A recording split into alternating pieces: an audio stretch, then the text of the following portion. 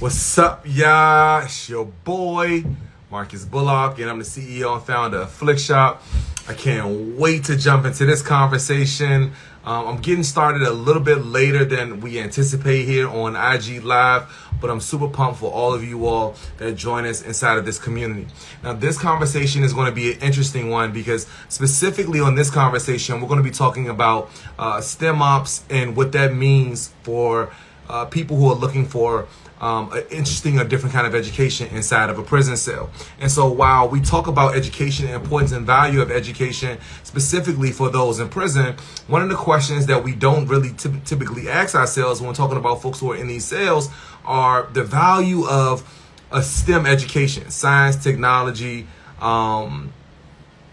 STEM, science, technology, something in math. I probably should know this because I work inside of the tech space, but I'm escaping me only because I'm probably just frazzled and trying to figure out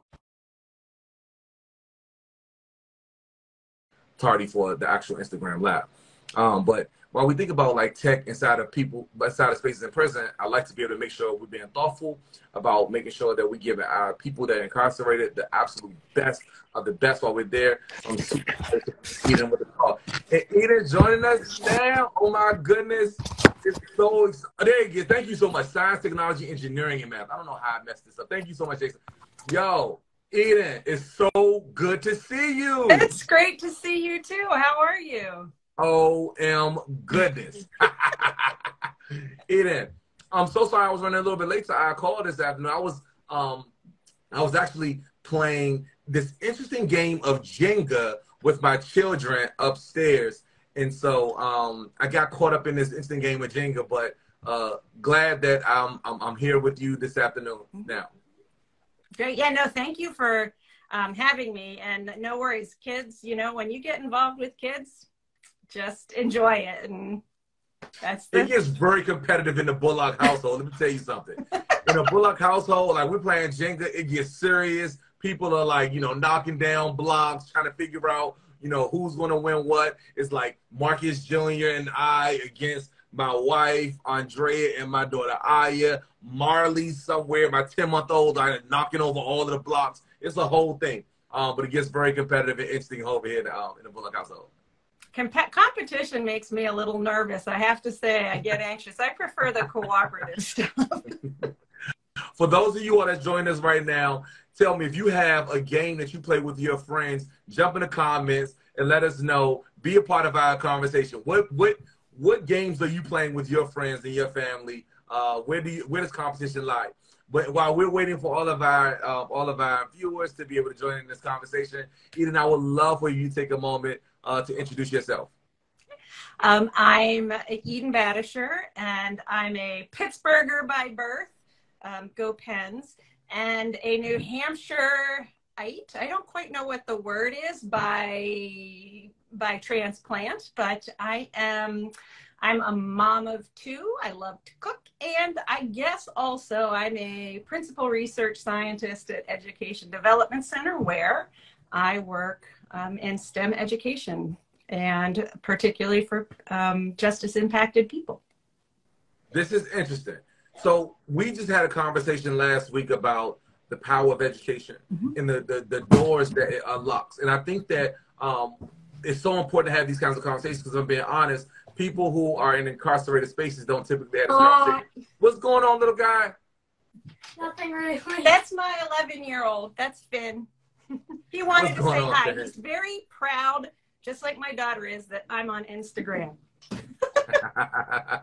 That's awesome. That's awesome.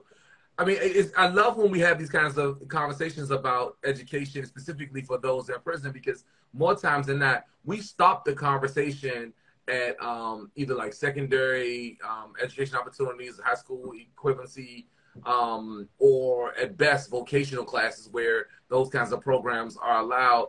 But not very seldom do we have an opportunity to be able to talk about how we can kind of sort of bring people inside of some of the tech spaces. Why was this such an important thing for you?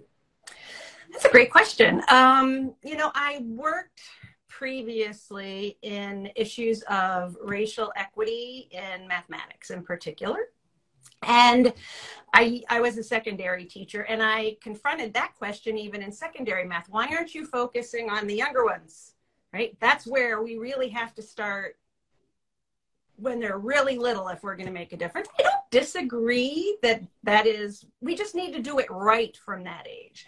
But in that work, I really more and more deeply got to know and understand the system and how it operates, STEM exclusion throughout the system. And people who have been consistently excluded, secondary students, students of color, now people who are incarcerated, their exclusion, which is something we have done as a system, needs to be rectified. And it's really, in my mind, an issue of how do we pay back our debt to those who we have failed repeatedly for a very long time. Yeah, nah, this is dope. I mean, I love this. I mean, we talk about exclusion, exclusionary practices when we talk about folks in prison, and this happens all the time and across the gamut. And shout out to Joseph. I think I called Joseph Jason earlier, but Joseph, he helped me remember what the E stands for in STEM: science, technology, engineering, and math.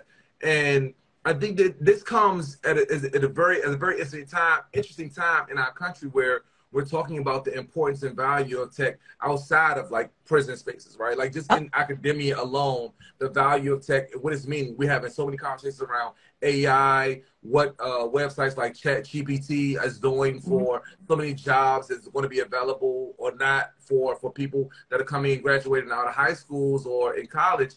What does that mean when we start talking about access for people coming out of prison? And how do we help prepare them for opportunities that are waiting on the other side, where there's probably big, massive gaps inside of the industry, but also where we aren't really specifically focusing on this kind of educational path for those same residents, incarcerated residents. Yeah, that's it's a critical issue. And now we anticipate that about 92% of jobs right now require pretty good tech skills. You may not have to be coders, but you really need to be adept with tech. And so in prison, however, the majority of prisons have no technology. And if they do, they're typically from predatory tech companies where they're gouging families and the justice impacted people themselves. And what they offer is really, really limited. So if you think about how fast technology moves, think about somebody being inside for 2, 3, 4 years. Now think about somebody 10. They're losing many more technology years than the number of years they are in prison. And if they do have technology, it's pretty ancient. So they come out, and we are talking about how they have to have jobs. And if they only could get jobs and they put their nose to the grindstone and work, everything would work out.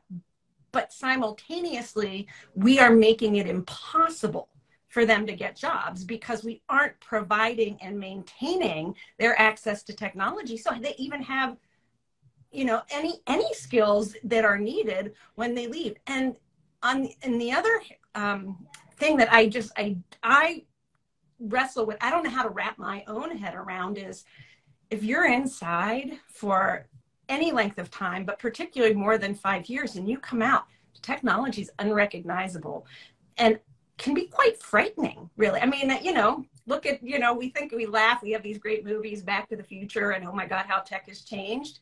But it's really kind of frightening, and you can't apply for jobs. You can't do anything in these days without tech. So we are really just removing opportunity, any kind of opportunity from individuals who are inside.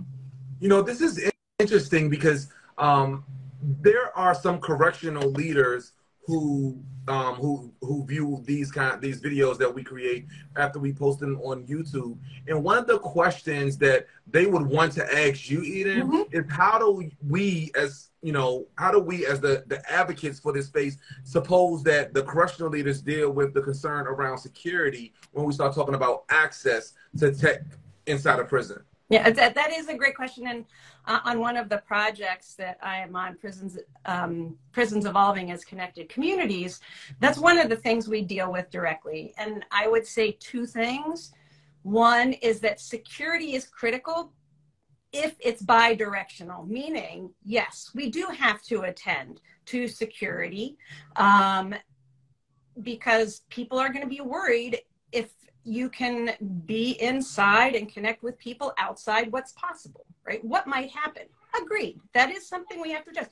But I think more often than not, what happens and what we refuse to talk about is that those people and their families become targets for people outside. All sorts of scams. Give us money and we can help get your loved one out of prison. There's a whole bunch of scams. So first, security is critical. It needs to be bi-directional. The second element is that this is a cybersecurity issue for sure, but it's not a new problem. The context, the place that we're sitting is a new context, but the problem is not new at all. And there are a number of people, for example, in the project I'm on, we have cybersecurity individuals on our working group. We need to understand the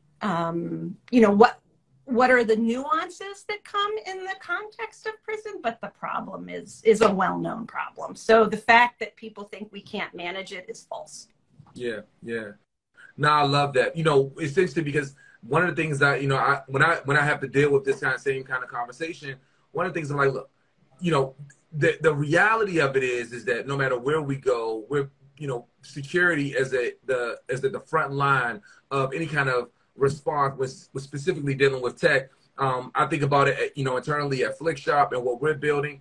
The people who want to try as best they can to try to either penetrate our systems or try as best they can to be able to gain access to some data that we have, or folks who want to send some kind of photos that we just don't allow on any of our postcards. There are different levels of how we think about security and how we secure our product. And we're very intentional about ensuring that we are doing the best we can to mitigate any of the issues that will come as a result of us building a technology product. But what I also have learned over the years is that this has become an industry-wide concern. And so there's so many different layers security blankets that allow us to be able to be very thoughtful about how we isolate an issue and then how we solve for it. An example of that for us is when folks send certain kinds of photos through Flickshop and they want to land on one of our postcards, we have AI tools that scan each one of our photos, each one of our messages to be able to make sure that we isolate them from the pack of the rest of the photos that we know without an issue can get shipped. And then we make a manual decision about whether or not we're able to send that photo. And then we let the family members know and say, hey, listen, this photo probably won't be approved inside of the facility, so we'll give you a Flickshop credit and we want you to send one all over again. And so that's just an example of how we're being thoughtful about leveraging some of the other third-party tools that are available. And I see these kinds of filtering mechanisms that will prevent folks from using the tech in a malicious way, no matter where you go, right? I mean, some of us work on jobs in offices where there's certain websites are blocked. We can't get access to them. And it doesn't allow us to be able to participate in some of the how someone at the job would say is a bad or just not the best use of their time on the job, accessing certain pieces of content. And I'm like, why can't we leverage in those same kinds of tools? I mean, that's just on my side, but I'm grateful that you're even going to layer farther and thinking of hey, this is a bi-directional issue. It's not just the malfeasance that can happen as a result of what's happening on the inside, but how are we protecting people when we do give them access outside?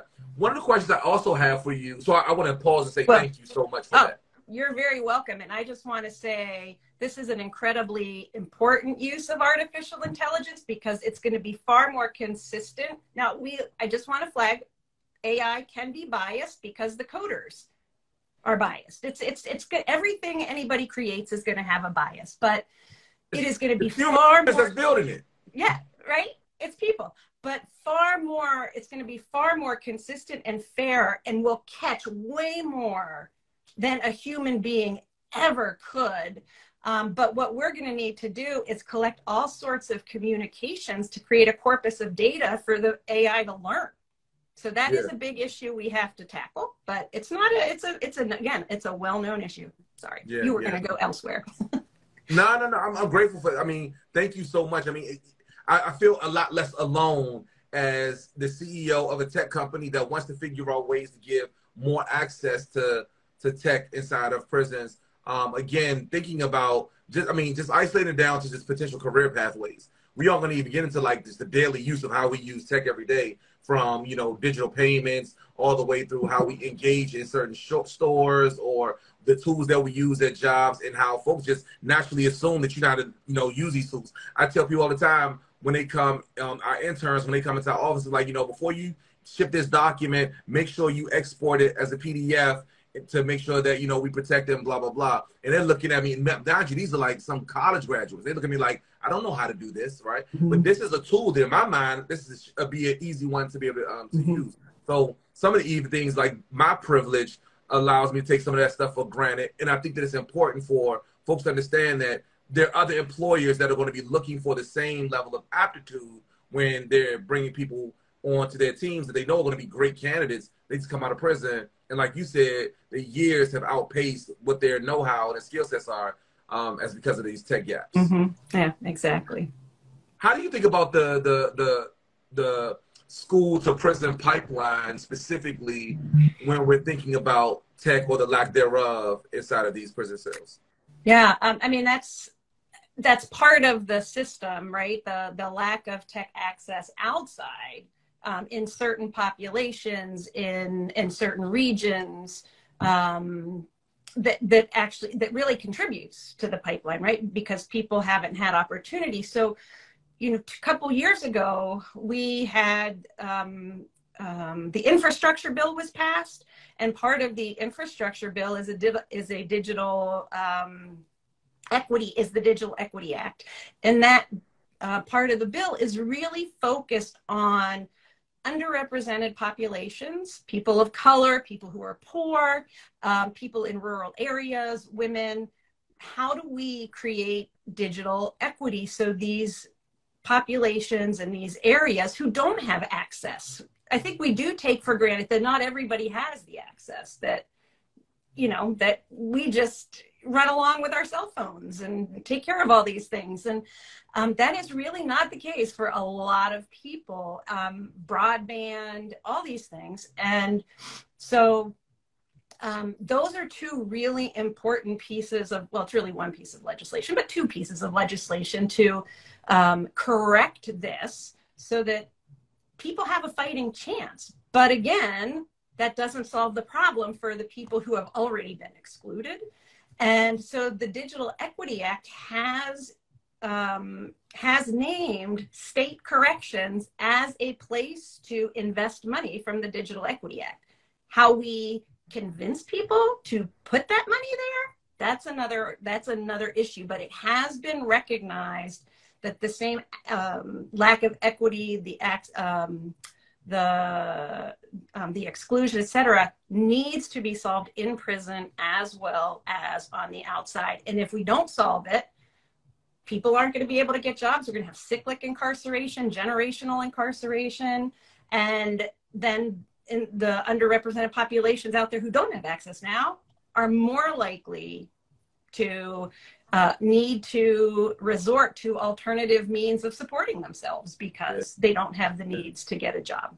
So it's so true. Like I couldn't have hit the nail on the head better. I mean, you know, now I'm curious. So this is interesting. I love this conversation. I'm curious because I once read that you had a personal incident that happened to you that even pushed you in the direction of wanting to get on the side of reform this way. Would you feel comfortable talking about that incident? So when I was, right after I graduated from college, I moved to the DC area. I lived there for a long time. I know it well. With a friend from college. She was a year ahead of me. She graduated a year ahead. She'd been in New York. We moved there. She was working on her master's at George Mason University and interning at Emily's List, which is a women's advocacy organization. And not long after we moved in, I was expecting her home. She was late. Happens, these study groups, you know, go late. And I heard her, she had a really unique key fob thing, the car beeped. And I heard her get home. And then not long afterwards, I heard a whole lot of commotion. I won't give details, but some very loud noises. I knew she was in trouble. I heard her scream. I looked over the balcony. She was down on the ground. I ran down. She had been shot in a carjacking, and everybody, all the responders were there. It was in Crystal City. And she died that night. So I won't go into any more details, but she died that night. And the two individuals, and I want to be completely, like, at that time, of course, there's all sorts of trauma that comes from that. But at that moment, I wasn't concerned about being generous. Let me be clear. I gave all the information to the FBI. I did all these numbers of things. I spoke in the trial against one of them and so on. But as I learned about the stories of these two men, they came from Southeast DC in a very under-resourced area. And one of them had actually been in prison before for drug-related charges. And that is actually what the carjacking was about, was money for drugs for them. So they did not go to hurt anybody. Not that it changes it, but just to flag that. That man had been in prison before, and he came out still with addiction issues, unable to find jobs, still to an under-resourced area. And there was no rehabilitation. And this was, by the way, right after the crime bill. So one crime created all three strikes for these men. They had multiple life sentences back to back. So these men and their families, not to mention my roommate's family, all their lives were impacted in ways that, had the man who had been in prison before had real education, had he had real rehabilitative opportunities to work through drug addiction, to develop skills for a real professional job, learned how to life coach, for example, instead of going out and doing this crime with an 18-year-old man, he could have been a positive mentor to this man. My roommate could be alive. And I really do think the system failed my roommate. Yeah. I'm so sorry to hear about what happened to your roommate. Thank you. That's always tough. And it's, I've been on the side, interesting enough, I went to prison for a carjacking. And I've also been on the side of the victim as well. It's interesting grappling that happens when you have to figure out what is inside of you can allow for you to, one, just be able to move on. Then you look for reasons to be able to try to find grace so that you can extend it, because that only hurts you kind of sort of more when you harbor that anger and what have you, because like nothing you can do with it because you can't take back the past. And then you try to figure out how to be as reflective and introspective when you're dealing with these issues, so that you can try to figure out how to mitigate this from happening in the future. And I think that's such a very, very, very powerful place to live inside of. It's always still tough, we're all humans and we feel. And I'm grateful that we live in this era of acknowledging feelings and emotions and that we're human and all of that. But when we go back and look and think about the root causes of some of the reasons why folks commit crimes, specifically like violent crimes where there's a victim, a clear victim on the other side of it, it's tough. It's tough, but it also allows us to be able to begin to develop some of the solutions that you know, you and I would love to be able to see happen inside of these correctional spaces that will hopefully lean on the power behind a successful reentry pathway for others when they come out of prison. So I want to thank you so much for that and offering that up to our community of people who are probably either on one side of the courtroom or on the other, and both sides trying to figure out how to deal with the trauma of that experience. Yeah, and I appreciate the thanks, but I also,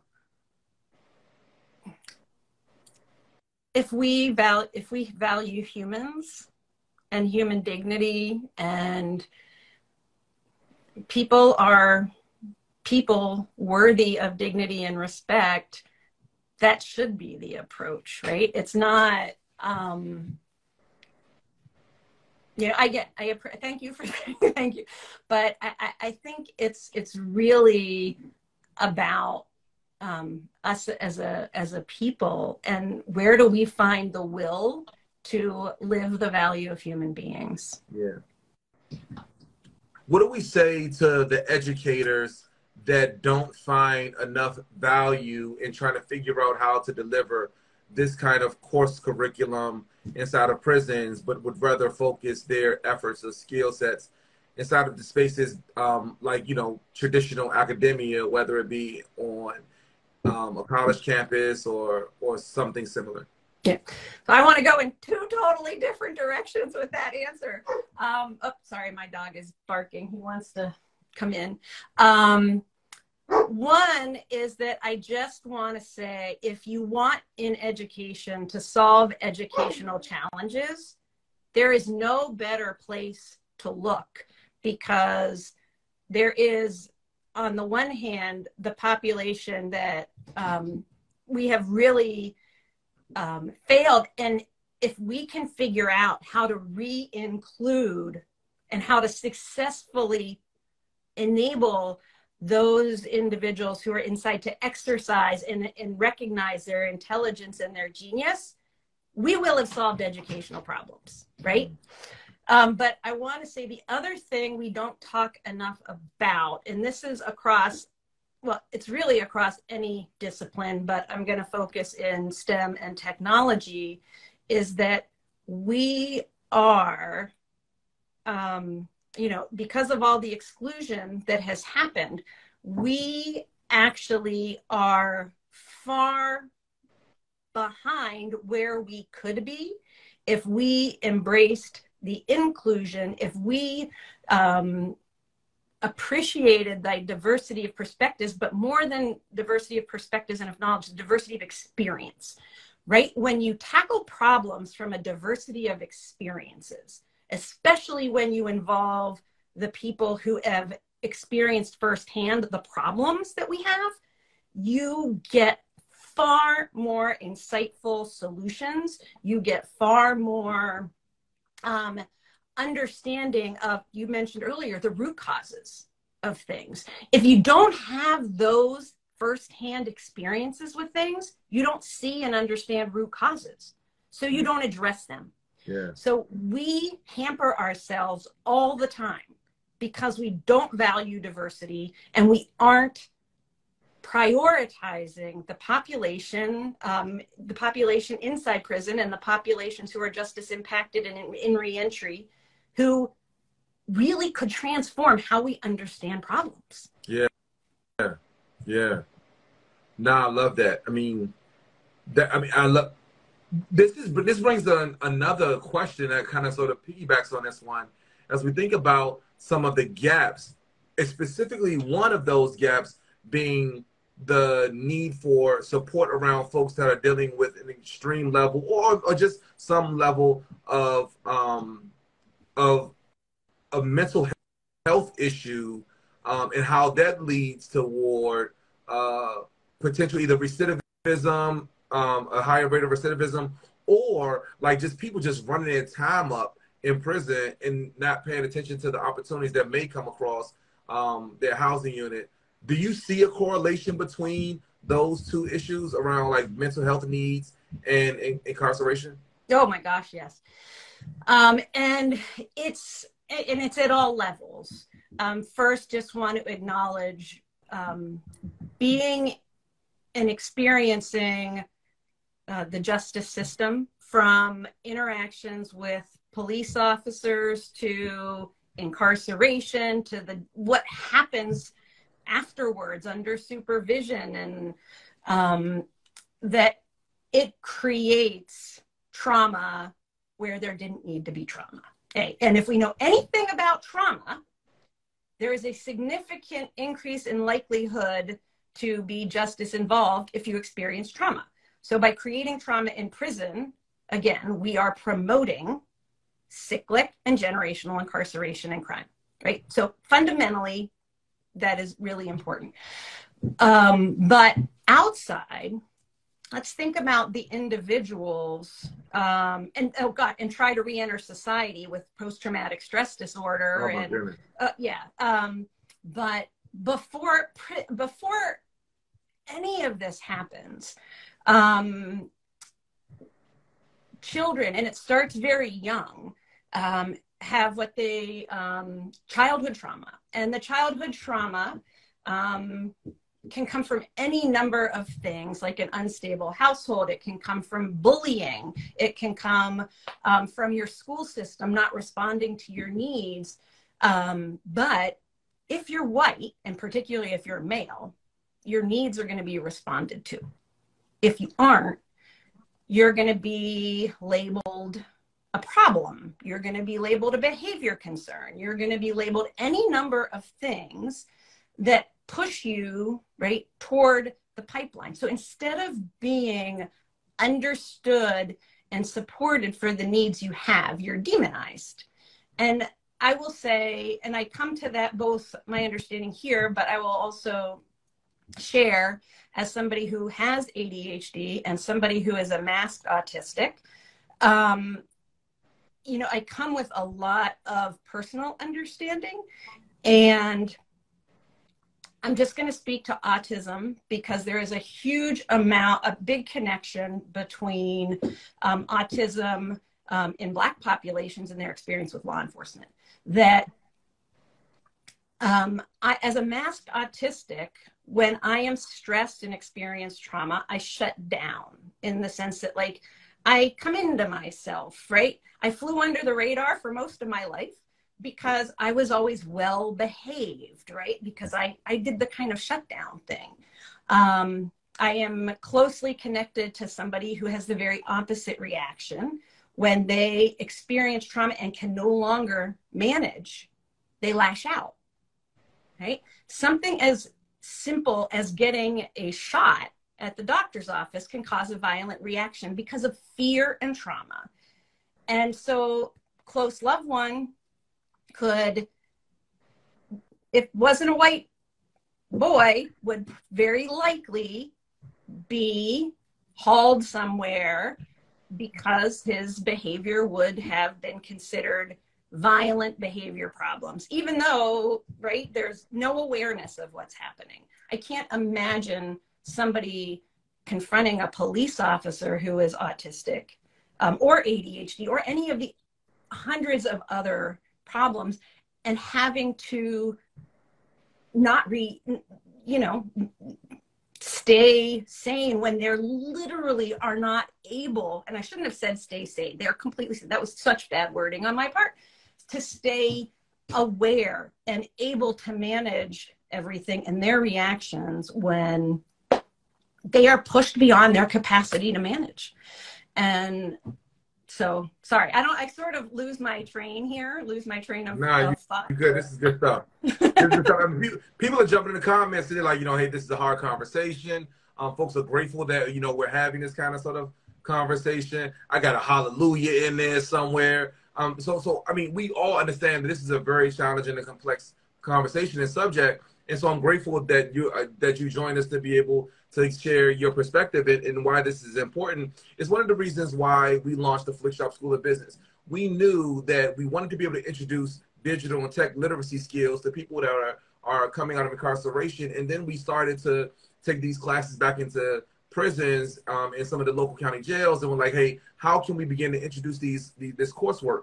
What we learned in that experience was, while we were very thoughtful and very intentional about beginning each one of our sessions for our scholars, we call each one of our student scholars, to be able to make sure that they can understand how brilliant they are well before we give them any kind of course curriculum.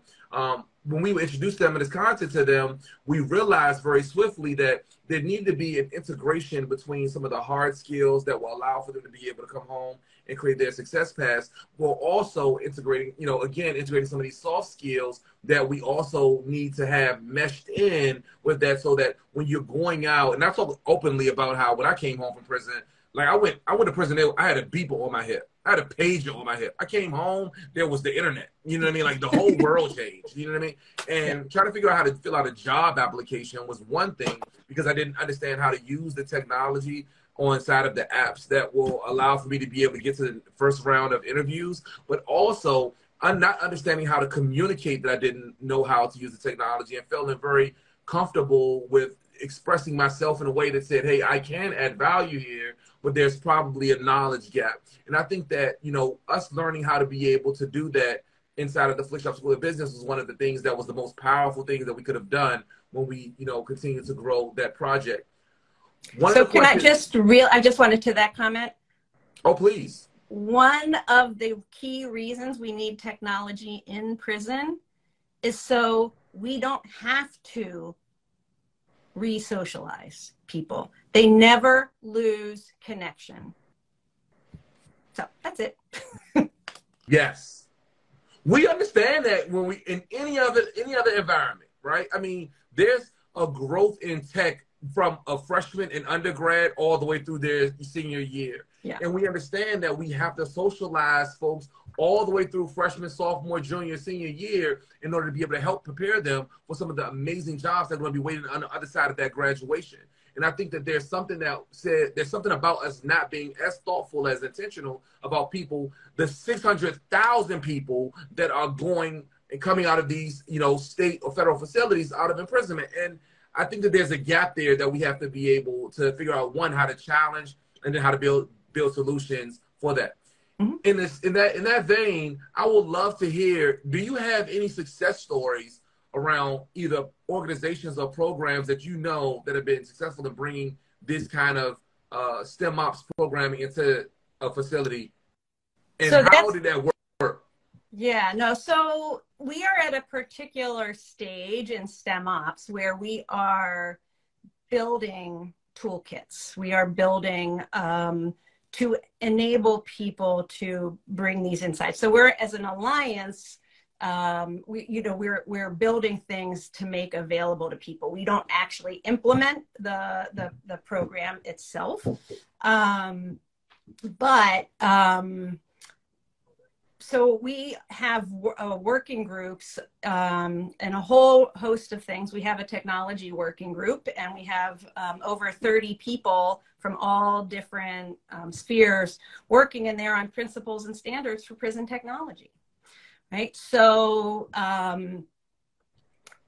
so we are, and all our working groups are led or co-led by justice-impacted people. That is a critical element, so that, again, we are able to create the tools that actually resonate with people who have experienced these issues. I will say personally, I have had, for example, my particular specialty is in math.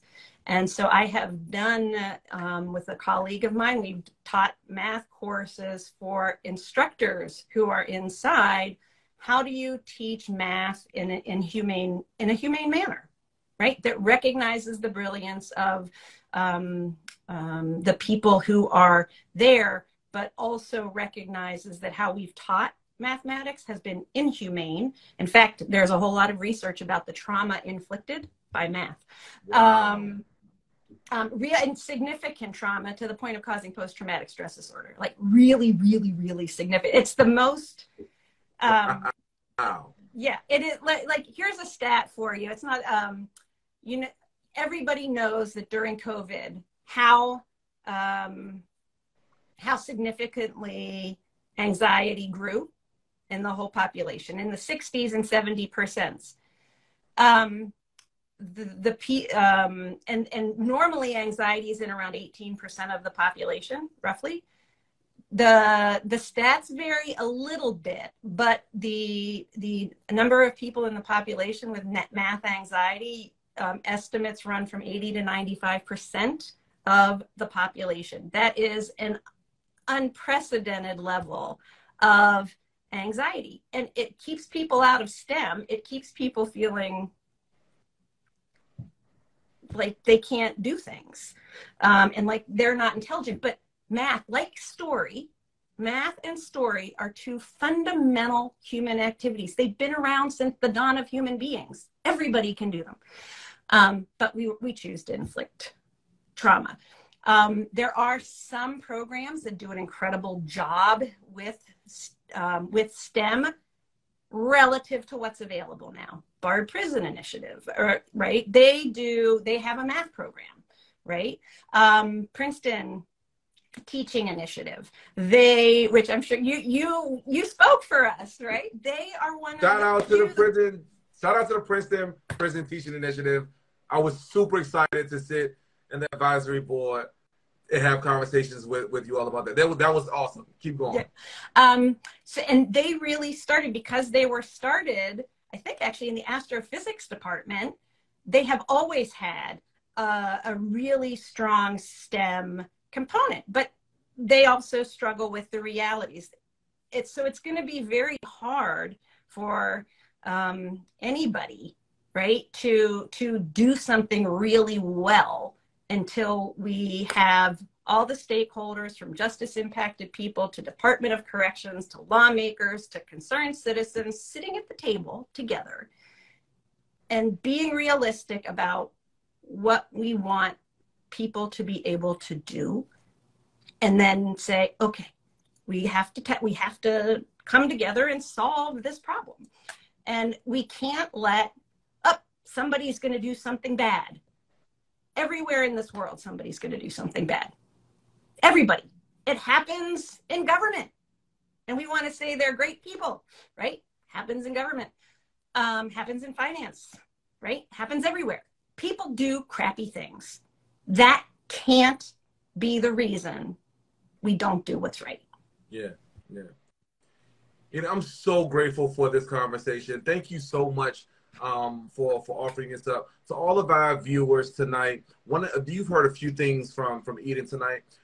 Eden talked about the power of building a STEM program inside of facilities and the complications that may prevent this from continuing to scale inside of facilities. Right behind, she addressed some of those complications. She helped us identify what some of the solutions are. I even talked a little bit about how we're leveraging some of those tech solutions, even at Flickshop, to ensure that we're helping to solve this problem.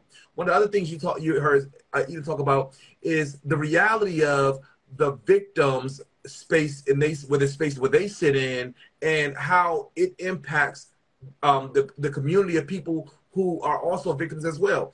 None of us are ignorant to the realities of the impact that crime has on our communities. We're never saying, hey, this doesn't exist, and so we want everyone to be this soft, fluffy kind of space. What we're saying is it's nuanced and it's complex.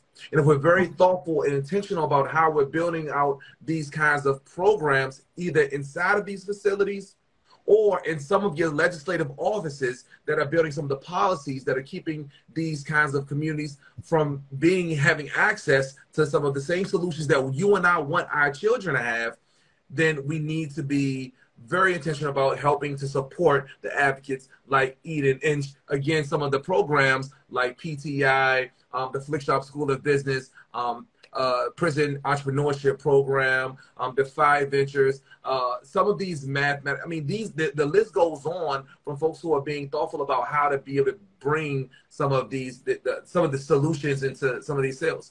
And then I think that, you know, one of the things that I think that we really wanted to be able to hit the nail on the head on with this one is that it's not just, it doesn't just impact the people that are inside the cells, right? It's their family members.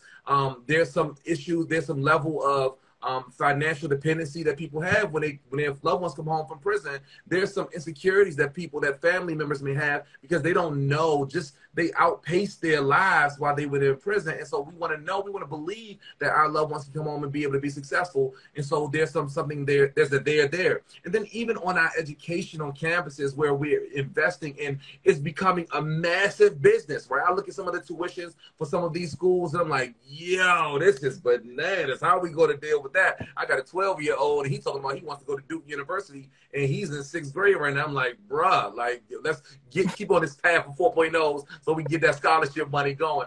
But the impact rolls down all the way down the hill. And I think that it's important for us, each one of us, to acknowledge that.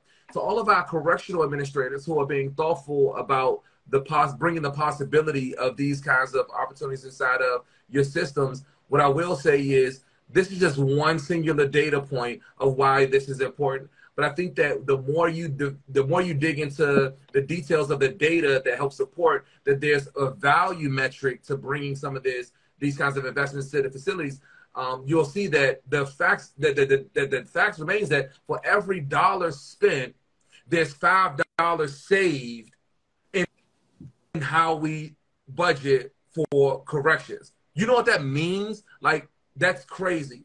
And so, Eden, I'm super grateful for you. Thank you, everyone who joined us this evening. Eden, I'm going to let you close out. And I want you, when you close out, I would love for you to speak to the family members who may have a loved one that is incarcerated. And what should they be telling their loved one? How should they be talking about trying to find these kinds of opportunities in prison? How should they be nudging them? Is this even valuable for them to know about what's happening inside of some of these spaces where they probably want to get a chance to walk inside the halls and sit in the cells? Mm-hmm. So, you know, that's a, now I'm going to cry. So I'm not, that wasn't the intent. I know. Hold on. Give me a moment. So first to all of the family members with loved ones inside who are supporting children who have parents inside. Well, at first, just no matter what you hear, there is nothing better than you can give but love to the children, to the people who are inside, who are and the people outside who are just as impacted and probably experiencing pretty significant trauma.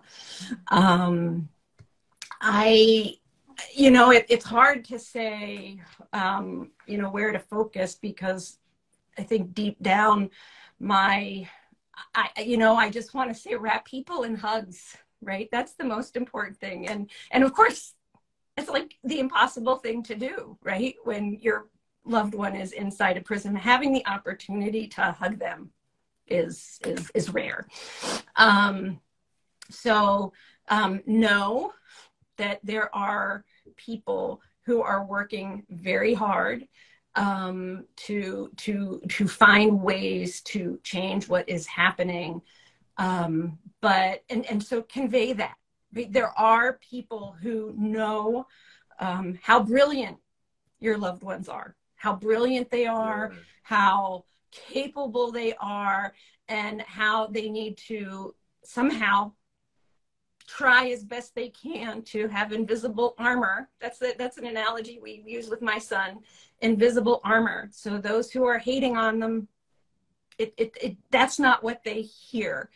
That's easier said than done.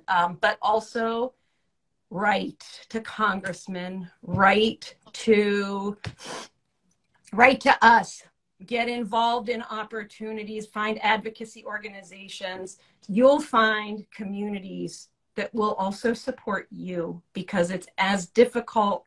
Well, I shouldn't say as difficult. It's difficult in a different way for the loved ones outside than it, right? And you need support too. So getting involved will enable you to find community. And there's no expectation of that means 20 hours a week. It could be 1 hour a month. Just find the communities and engage. Yeah, that's so powerful. Thank you so much, Eden. This is incredible. I'm so grateful for you joining us. Thank you. This edition of Marcus Says. Remember, you guys, it takes a community for us to be able to do it, but when we're intentional about advancing these kinds of conversations, we can all work to end recidivism. Thank you guys so much. You guys have an amazing night. Eden, it's been awesome. Thank you, Marcus. Take care. Bye-bye.